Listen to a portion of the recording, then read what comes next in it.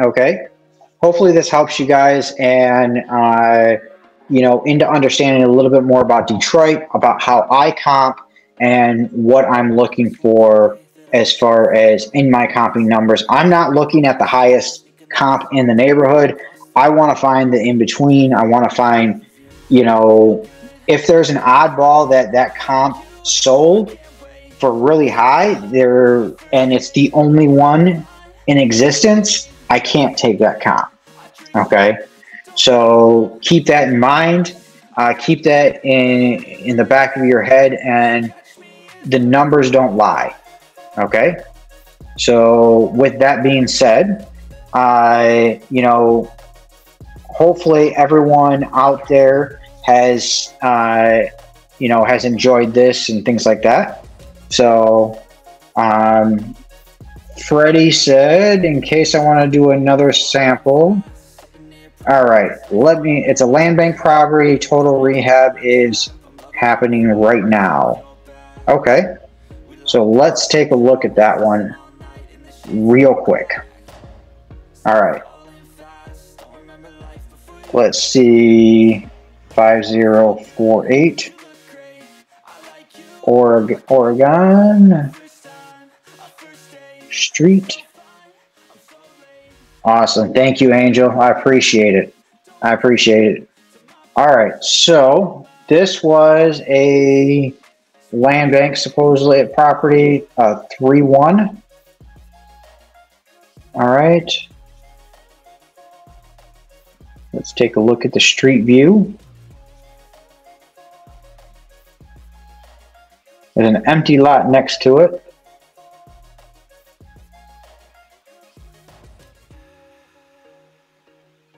This looks very familiar. Did I already do this one? That lot looked very familiar. No, I did not. That was on Montgomery. Okay. Just had to check, because that side lot looked very, very familiar. Okay. So, this is a 3-1.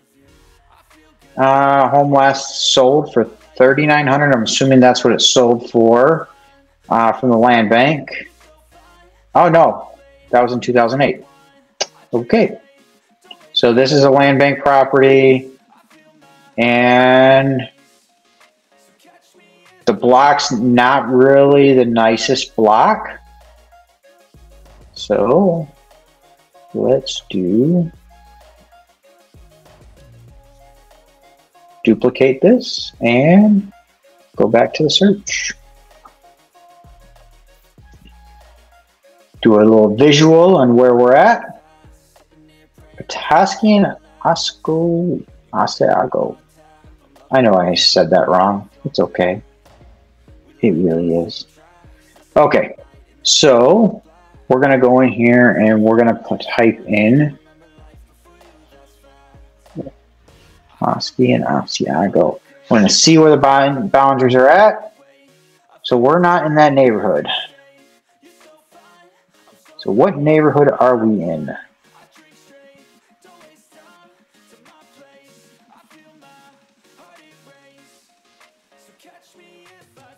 All right. There's really not a neighborhood in here. So we're going to stick right around here. All right. I don't really like on the west side of 96. And let's do this.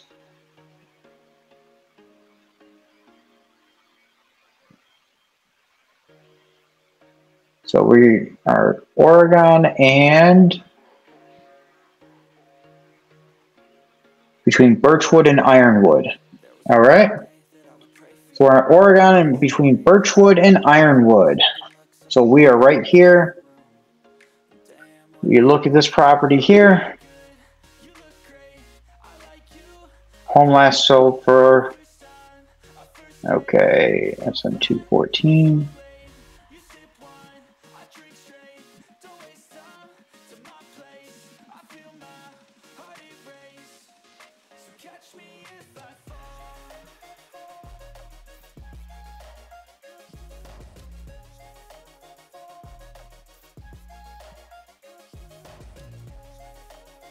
Is it this one or is it this one?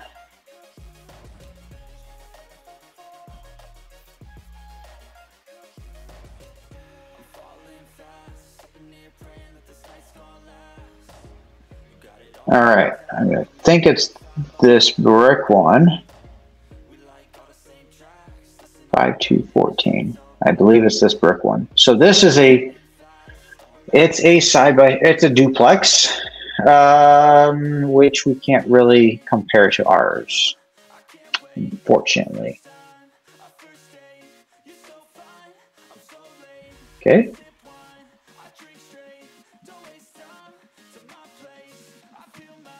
That's 100 grand. That's 17 grand. Why did this sell for 100 grand?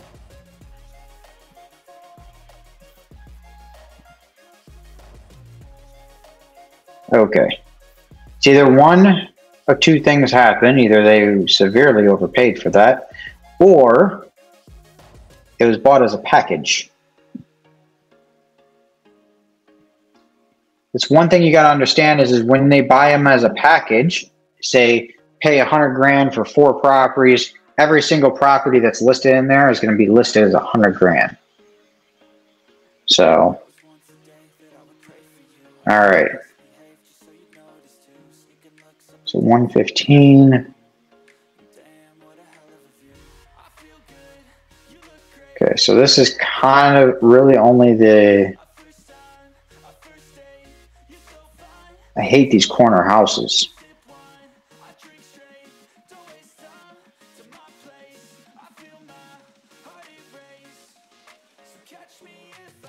All right. So let's do this. I'm going to put this in Privy and let's see what they come up with.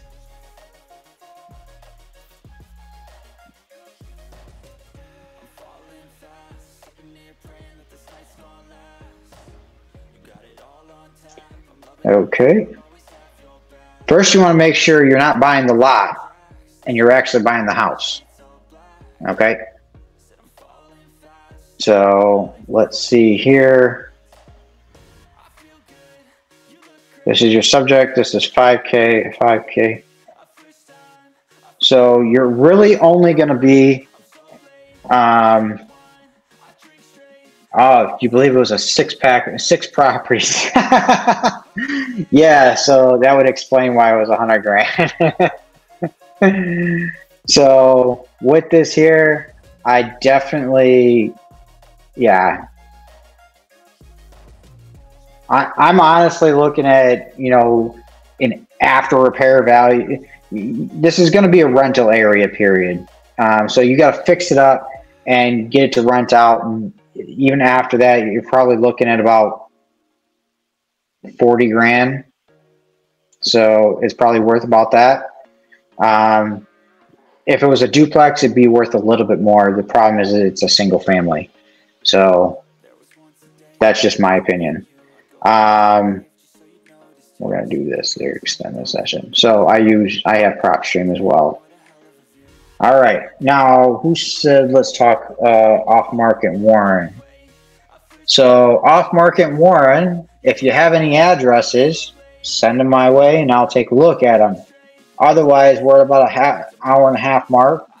Okay. I think we're just about done, unless you, what is it, Kaya? And hopefully I did not butcher that name. If you have an address you want me to comp for you, let me know and I put it in the chat. So otherwise, I think we're going to call it a night. So, you know, and kind of go from there. No problem. Thank you, Jim. I appreciate it. Jim said, thanks, Randy. It's all my pleasure. Hopefully I gave some value out to you guys, to anybody out there.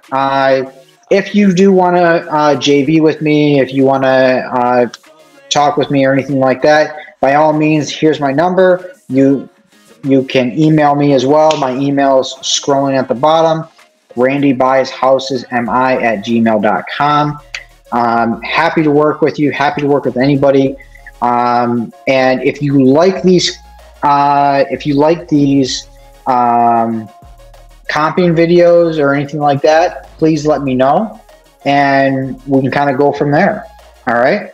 So I appreciate it. I appreciate everyone here, and thank you. Have a good day, and let's all do some deals together.